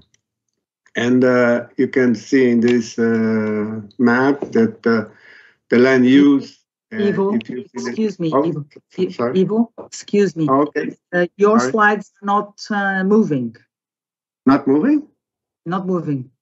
We're still on the first slide. Because in oh, sorry. Huh. Yeah. Okay. No. Sorry. I am. I can.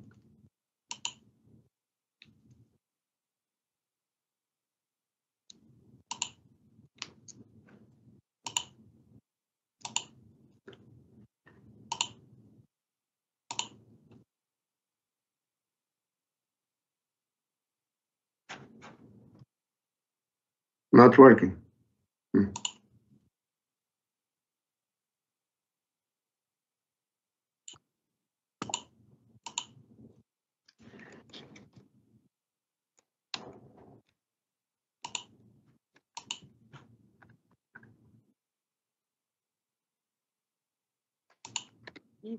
Ivo. Oh, hello. Diga qual página, diga à Regi qual página para qualquer ir. Say the number of the page you want to be on. 11. 11?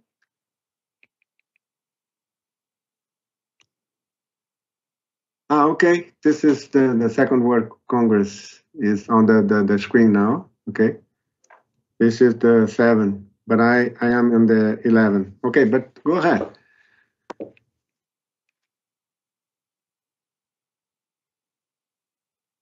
Okay.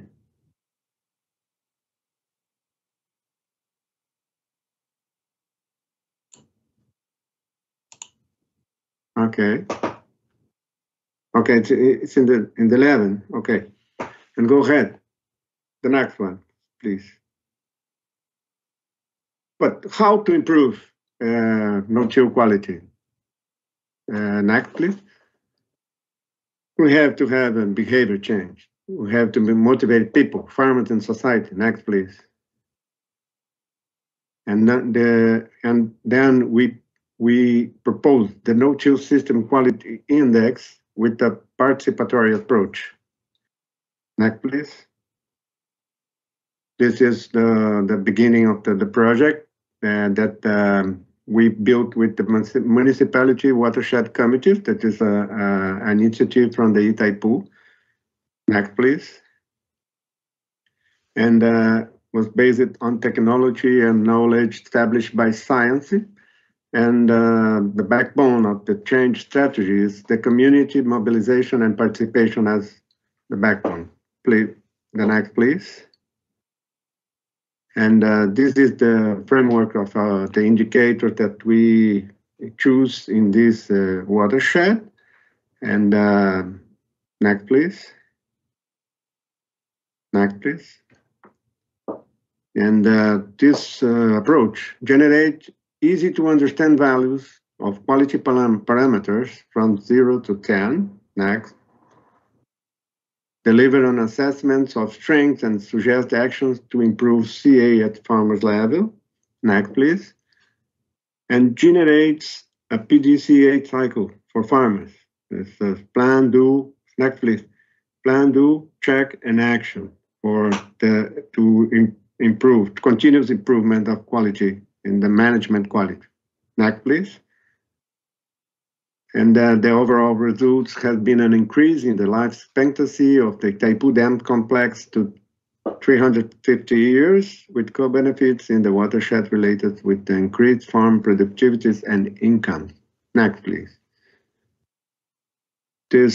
Those both graphs show that the yield improve in maize and soybean in the Paraná tree watershed. That's one of the results of the benefits that we have in no-till improvement. It's no-till towards conservation agriculture. Next, please. And as lessons learned, next, please. The success of conservation agriculture in Paraná tree watershed has been achieved by increasing crop and farm productivity, in the graphs you showed that, and incomes, while also improving sustainability of the soil resource base. Next, please. The methodology produces farmers who are more knowledgeable and confident about their conservation agriculture practices. Next, please. And society benefits from the positive externalities of conservation agriculture system through reductions in sedimentation and eutrophication of Itaipu Reservoir. Next, please. It's a win-win approach. We are very, very sure about that.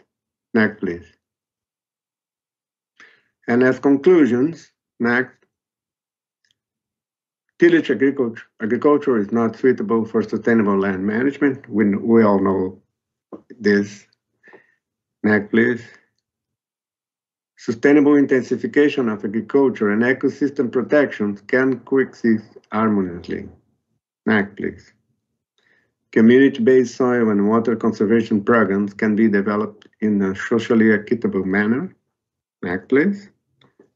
And the achievements of the project have been dependent upon the goodwill, investments, and cooperation of several stakeholders. This is key issue now, because we have to have the systemic approach, integrating sectoral policies, and this is a big challenge. Next, please. And we have another big challenge that the soybean is the queen, and the farmers they are very they want to make money, and the soybean nowadays for us in Brazil is the queen. It's easy to make money with soybeans, and then we have to improve crop rotation with some cereals, and then this is a big challenge for us. Next, please. Thank you, and we are available for questions. Sorry for this. Okay, Ivo, thank you very much for your presentation. Again, another presentation on water use efficiency and the importance of water to increase productivity and income in farmers in Brazil, as well as in the other areas of the planet. I can enhance one of your conclusions, which is sustainable intensification and ecosystem protection can coexist harmoniously, which I agree totally with you. Thank you very much. Thank you to all the speakers. We are now going to the Q&A, questions and answers discussion. We have some questions here from some attendants. Let me see if I can see them, because sometimes they disappear. There is a question, sorry about that, but it's now mine that is not working.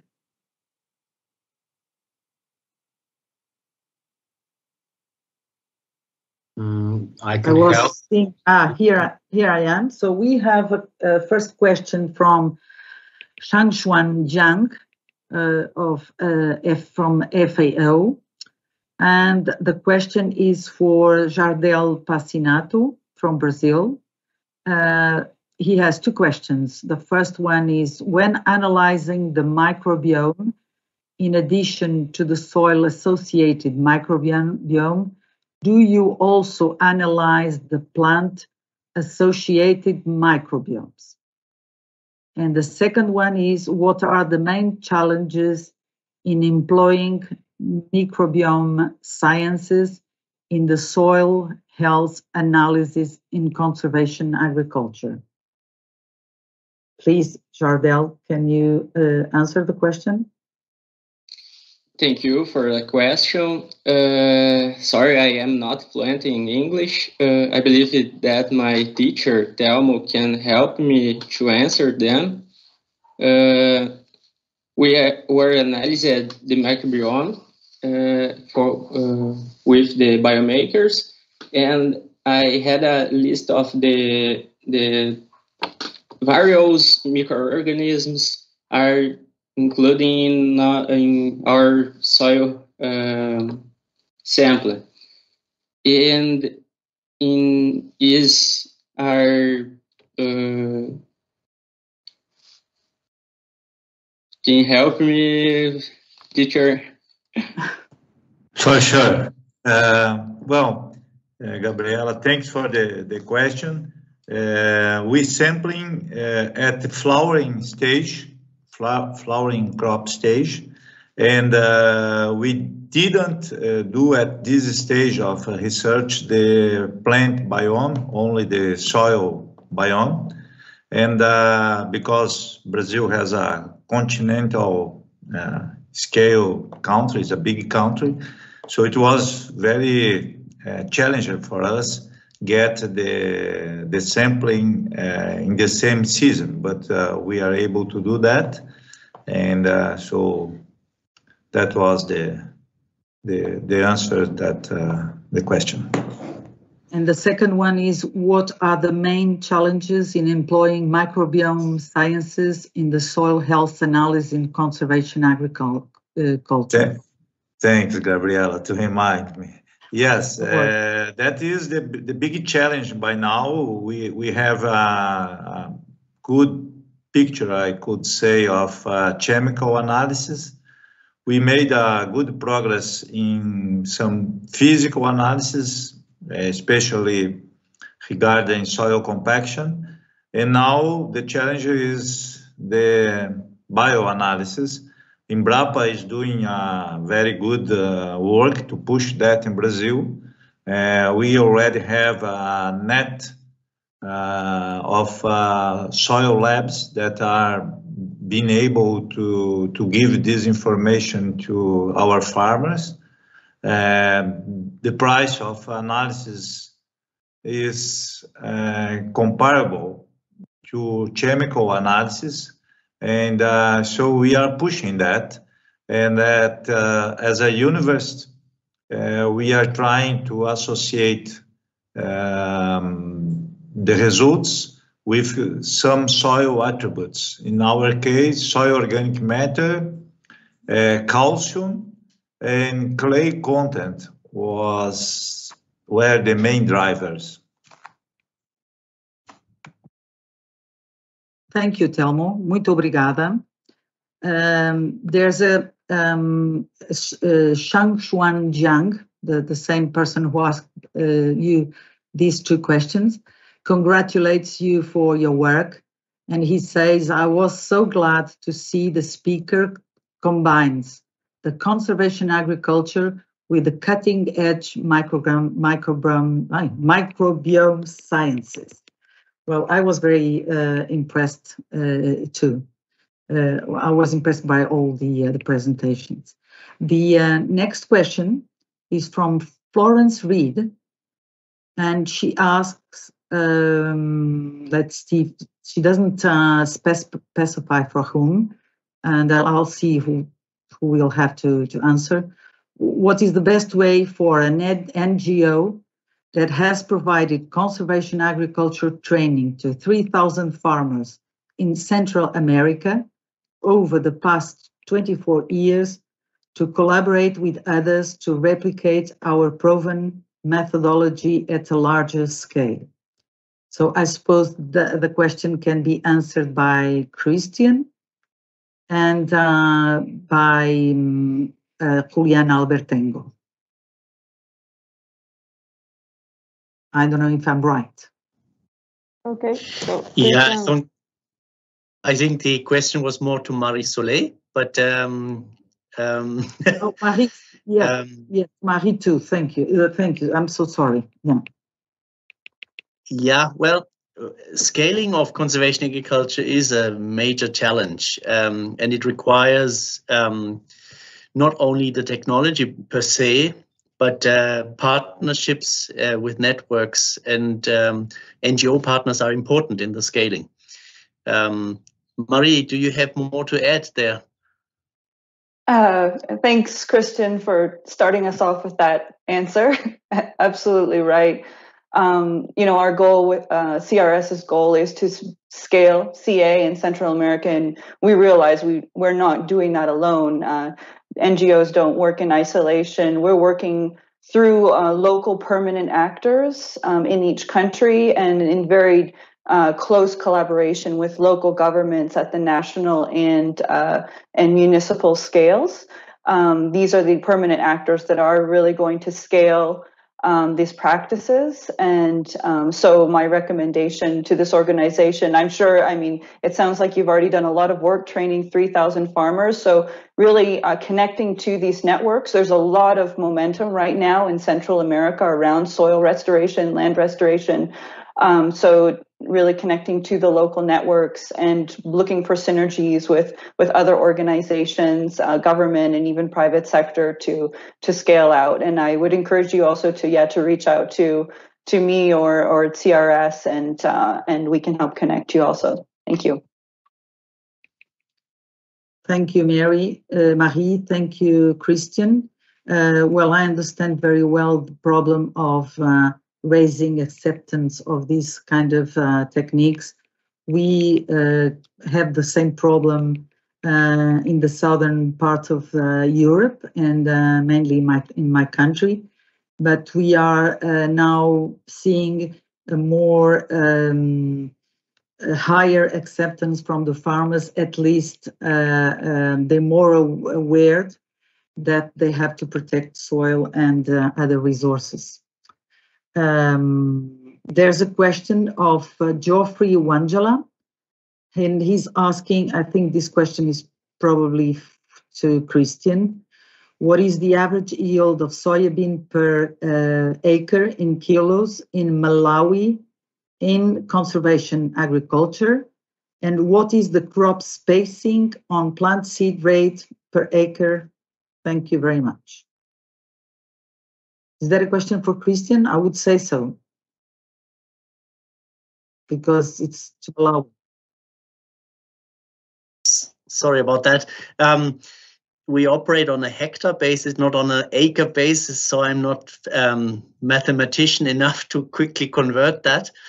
But what we are currently getting on farmers' fields is something like 2.5 tons per hectare in CA systems, but we can reach almost 5 tons per hectare in Malawi or Zimbabwe. It really depends on the plant spacing that you employ. We currently grow soybeans under a very narrow row spacing with 440,000 plants per hectare. So that is possible to reach 5 tons per hectare. But it also depends if farmers use inoculum or not, if they plant on the right time. And if they don't do all these things, it can be less than a ton per hectare. So with all what we do, it has to be at the right time with the highest standards that we can employ. And then you reach good yields on soybeans.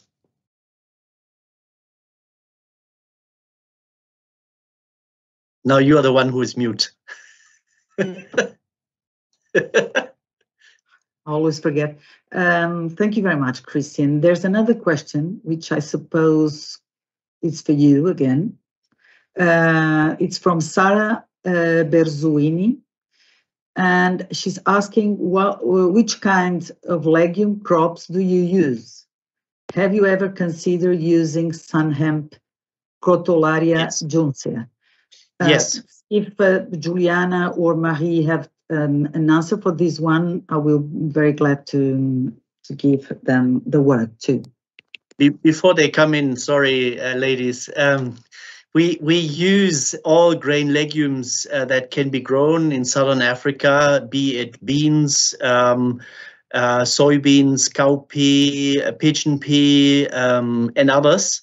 But we also focus a lot of our work on green manures, and Crotalaria juncea is one of them. It grows extremely well in Southern Africa. The problem with Crotalaria is that it has very limited use beyond soil fertility improvement, and that makes farmers not adopting it at large, because it cannot be easily fed to animals, especially if it's a bit older, and then they don't like to eat it so much. Other green manures are more favored. But now, ladies, sorry that I took the first shot. No problem, Christian. Well, in Peru, we also use a lot of legumes in the area where the project was held, or where in the project that I participated. It's a very high location. It's more than 3,000 meters above the sea level. So we use green peas and habas as the main legumes in the crop rotations for the farmers. Marie? Yeah, so in Central America, the main cover crops that we're using are mucuna and jack bean, known locally as canavalia. So this one is more adapted to the drier conditions that we have there, whereas mucuna is more for the wetter regions. And then we're also incorporating actual edible beans, even some local, very local varieties into the rotations that have multiple purpose, and also looking at incorporating more legume forages into the systems, like around the crop borders, trying to address trade-offs with crop residues and animals. Thank you very much to all. There's another question who is from one speaker. So after that question, if any other speaker would like to ask a question, I will be happy to accept it. So Ivo Melo congratulates Don for his presentation and asks if, talking about ecosystem services, how much society must pay for the carbon in soils that improves water use efficiency. So how much society must pay for the carbon in soils that improves water use efficiency. Is Don with us? Probably he's not hearing us. Is any other of the speakers who has an answer to this question?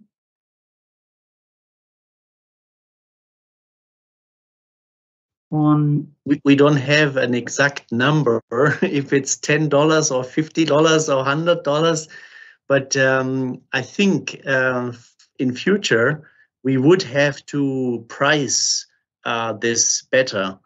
Currently, we're expecting from smallholder or larger holder farmers to do a society benefit basically for free. We expect them to do no tillage, to retain residues, to rotate, and that also has all societal benefits to the environment. It reduces erosion and all the others that Don has presented. But it's still for free. The society benefits, but it doesn't pay.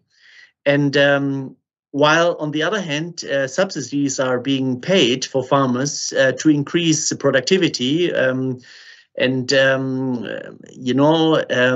with unforeseen effects on the environment, degradation, and all of that. So even, I mean, just an example, in Botswana, farmers get a subsidy to get their fields plowed by the government, which is a ridiculous situation, because in Botswana, there is hardly any carbon in the soil left. So I strongly believe and argue for environmental benefit payment for farmers who practice conservation agriculture. Yeah. Thank you very much, Christian. I wonder whether, Søren, do you have any calculation on this kind of payment that farmers can receive for, in your country, that farmers can receive for carbon storage? Because myself, I've heard, as Christian said, many figures. The last one was $50 per ton of carbon sequestered, and we in Europe are measuring that in terms in order to have agro-environmental measures on the new Common Agriculture Policy. Have you measured any of those ecosystem services that conservation agriculture is providing in your country, for example? Have you calculated a value for that? I can say that it is starting to get more information about what conservation agriculture can do here in this country. But direct support is not available in any way. And I don't think it is the future, because subsidies is a problem. What we would like here is, for instance, 3-year conservation support. So farmers who are risky about their yield losses and the risk about changing what they know can be supported for 3 or 4 years or something, and then degraded and ending at 0. That could move a lot of farmers. But right now we have some financial institutes that can support with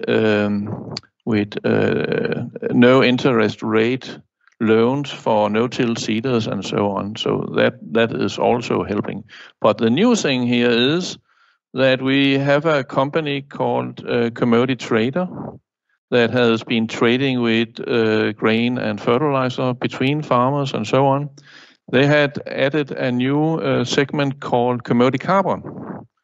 And that means that farmers changing to minimum tillage, or even better, of course, conservation agriculture, now can be certificated to be approved in the growing system. That means that they will be monitored for a year. They have to deliver all their growing information, typically from a management system, and there will be checks on from satellites and so on if they are doing tillage and so on. But that means that they will receive some CO2 certificates, and 1 ton of CO2 is 1 certificate. And typically it is the change from tillage to adding carbon that gives the certificate. Because here in our country, a lot of investigations shows that the good soils loses 1 ton of carbon per hectare per year in the plowing systems. That is 3.6 tons of CO2. And first we have to make that a 0, and then we can start building up carbon in the soil. So the difference in that will be calculated, and that is cool farm tools that is being used in a modified form for our climate. And typically we can have 3 to, in best case, 4 certificates per hectare, and 1 ton of carbon is right now approximately 29 euros. So in a good case, we can have 100-130 euro per hectare. And that can help to move more farmers to conservation agriculture. So I'm looking into the future for a higher CO2 price that would even make it better. So that's the best way to make a business out of it, instead of state support or things like that. That is not a good thing. Let the market help if we can do some climate preparations. Thank you. Thank you. Thank you very much, Søren. I would like to know if any of the other speakers has any question, because we don't have more questions in our platform.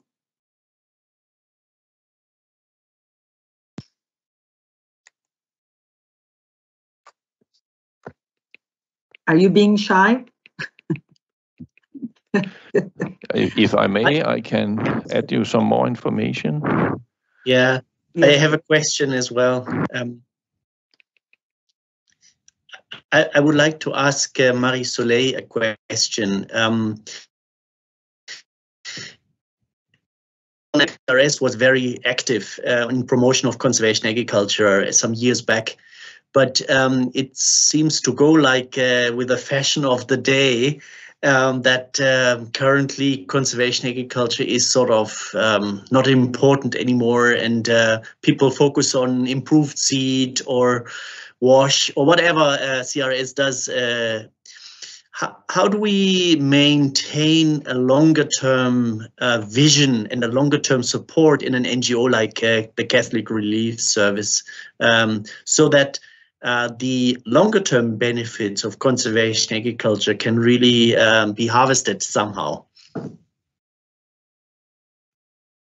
Thanks, Christian. Yeah, I think we started to touch on that in the previous question about scaling, and I think in this the last program that we've been working on the last 5 years in Central America, we've taken this shift from working, as an independent NGO, and then actually now working more as a catalyst of this systems change. So moving the focus to working very closely with permanent actors and local governments to influence the incorporation of CA into education and extension and policies and programs to have that long-term sustainability beyond just one CRS project.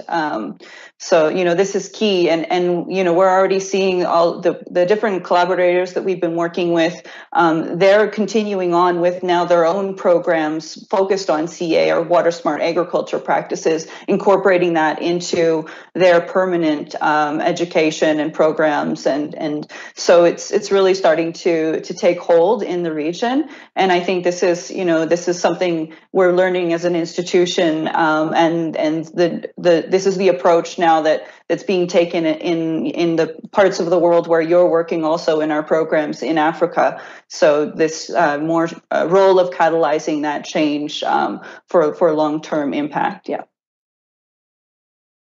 Thank you, Marie. I can see that Telmo Amado has a question. Please go on. Yes, thank you, Gabriela. My question is to Ivo Melo.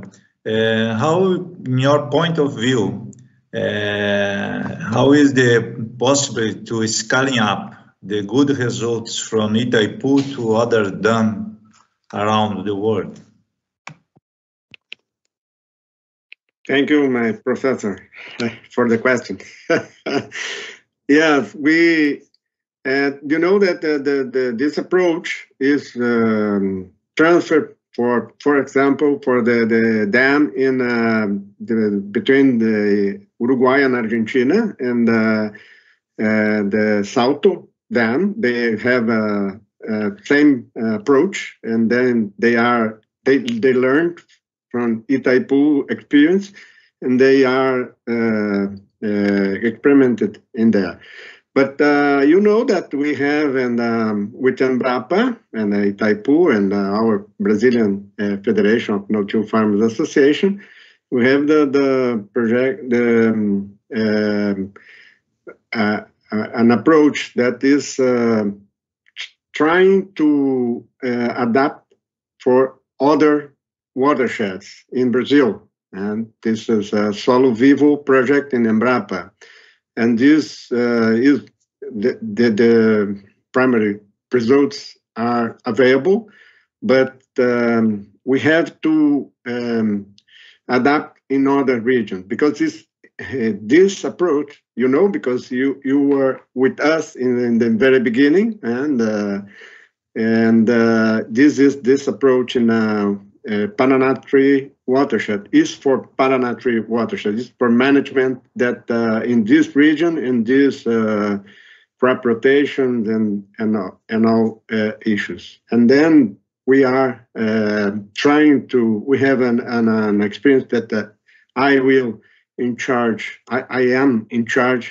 in our region in Rio Grande do Sul state to adapt the IKP, the IKP for water management in rice. And then, well, we have many challenges, and we hope we can reach the goals that and talking about the ecosystem services payments that I asked for our other professor, Don REICOSKY.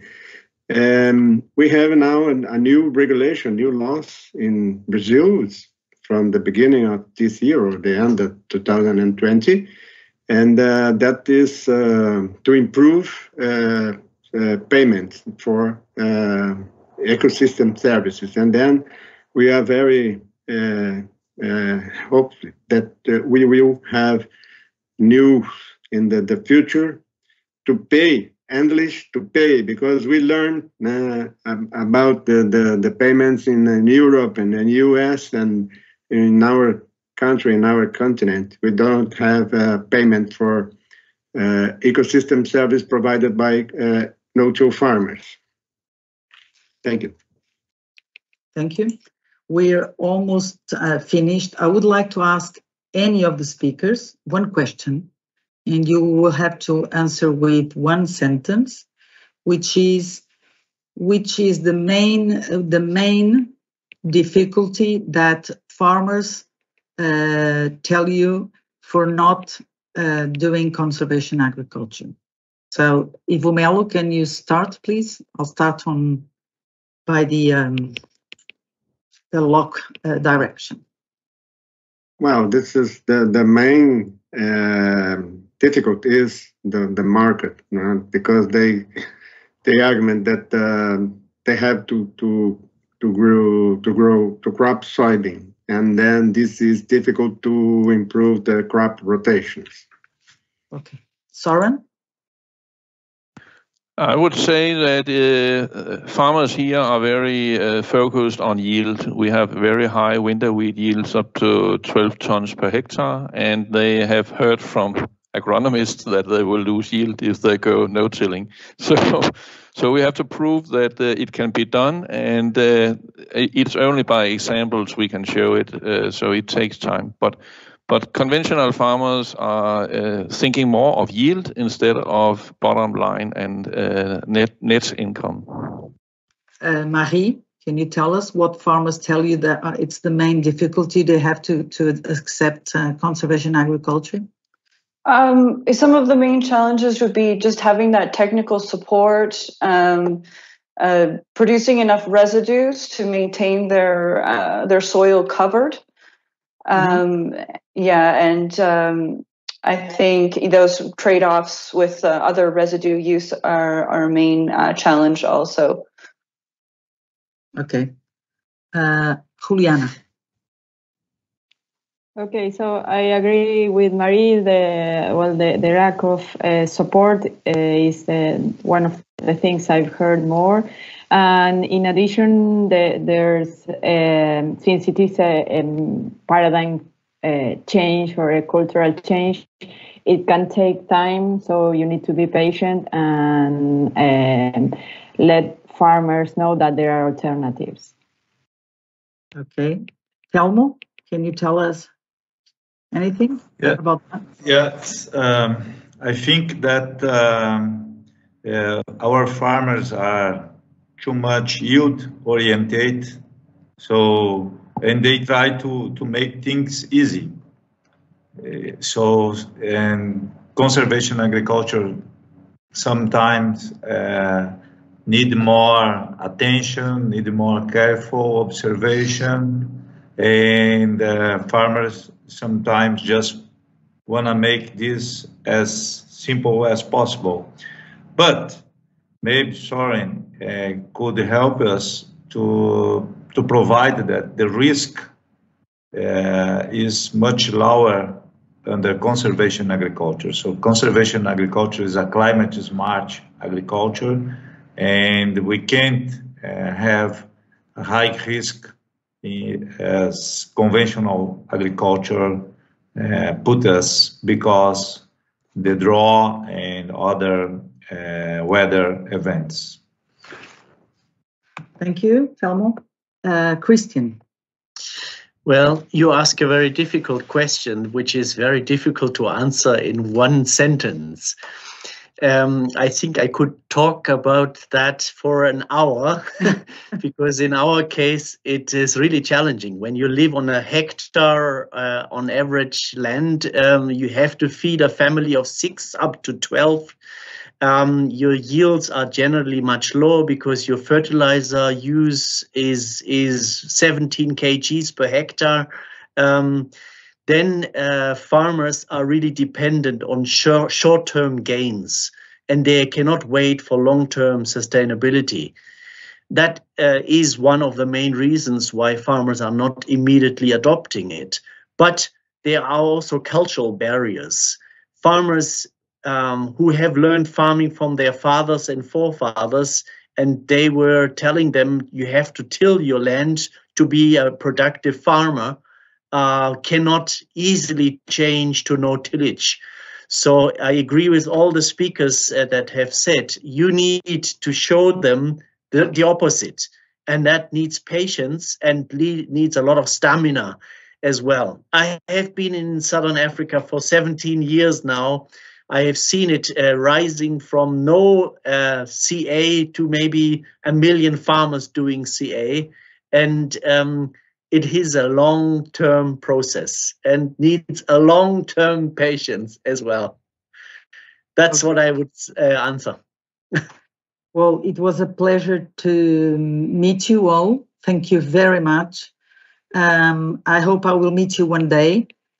I'll put on the chat my contact if you, by any chance, would like to contact in my association in Portugal.